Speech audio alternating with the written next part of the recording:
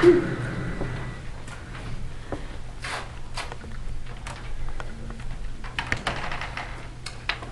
topic of my speech tonight is taking care of loved ones.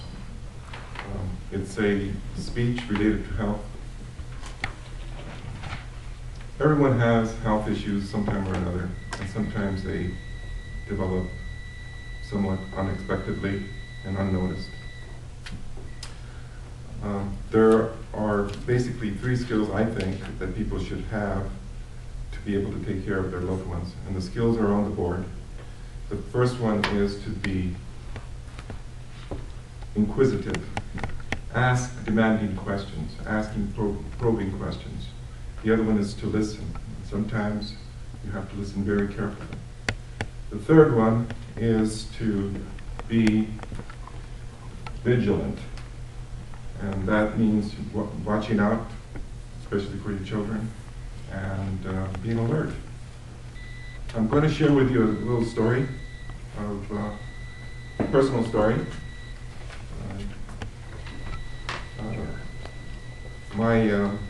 As you may know from my icebreaker speech, I have 3 children. 2 of my children at about 6 years ago were going to UC San Diego.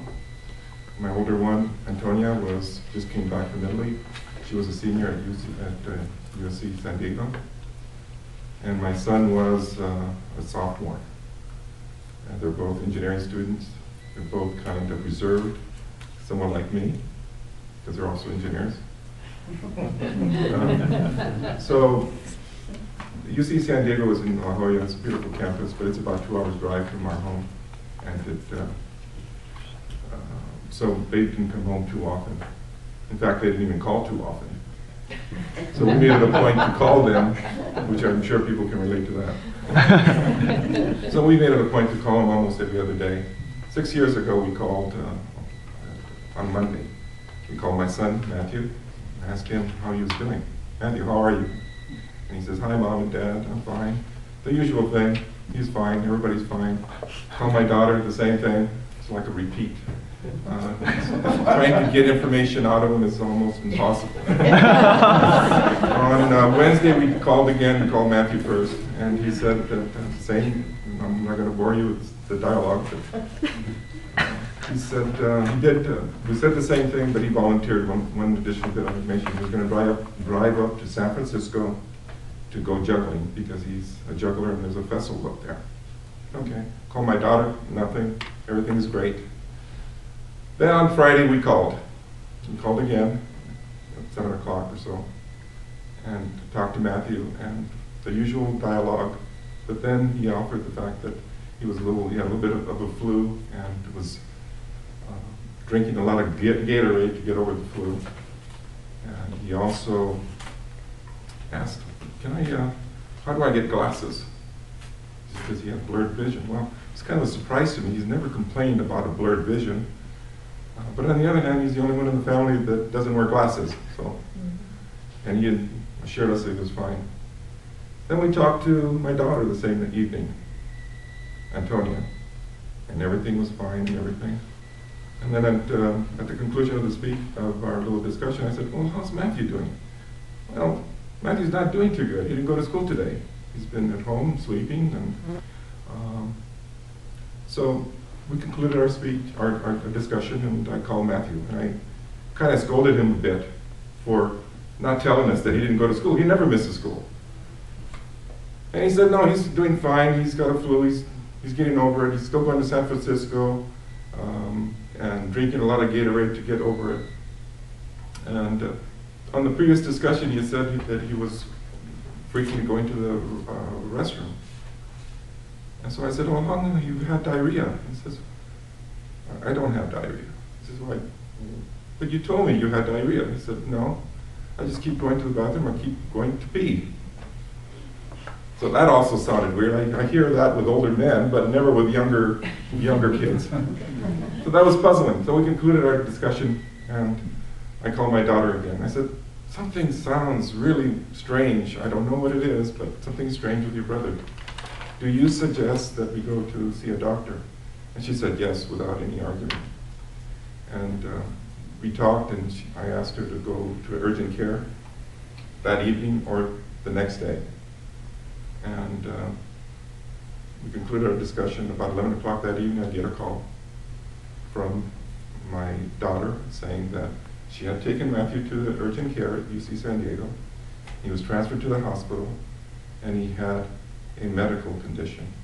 And she asked if I wanted to talk to the doctor, and I said, yeah.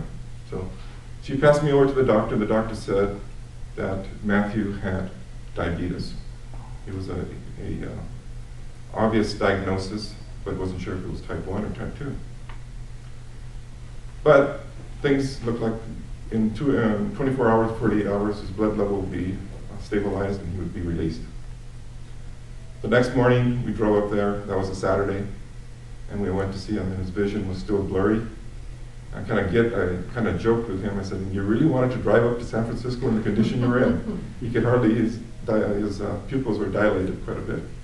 But he was getting better, and he said he was going to go to San Francisco, which is kind of scary thought, and he probably would have. Anyway, we went home that night, and the next day, Sunday, we got a call from my daughter. She said that Matthew had been given instruction on how to administer insulin for the first time. And he gave insulin to himself that just as we were talking. And when my wife heard that, of course, she was a little bit unhappy and sobbed a bit, but not for very long, because we're all happy that he was doing fine now. So, going back to my principles here, if we weren't inquisitive, if we hadn't listened very carefully, as you can see this how the story evolves, if we hadn't been, third one there, vigilant, keeping a watchful eye on them, things would have been quite a bit different. If my daughter had still been overseas in Italy, because she was overseas for a year, things would have been different. If they hadn't picked up their phone, which they rarely pick up these days, things would have been different. So, we're glad that he was okay. His blood sugar level was over 1100. If we hadn't done that, he probably would have gone into a coma that night. Friday night, that is. So I've learned a lot about diabetes in the last few years. One of the things that I did learn is juvenile diabetes attacks younger people. My son is tall and slender. It also, the one thing you don't do if you have diabetes is you don't drink Gatorade because it's full of sugar.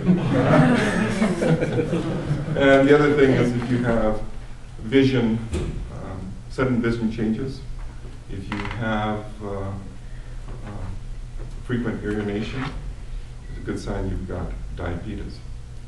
So, in summary, take care of yourselves, take care of your loved ones, develop these skills, because oftentimes health issues develop completely unnoticed. I don't think those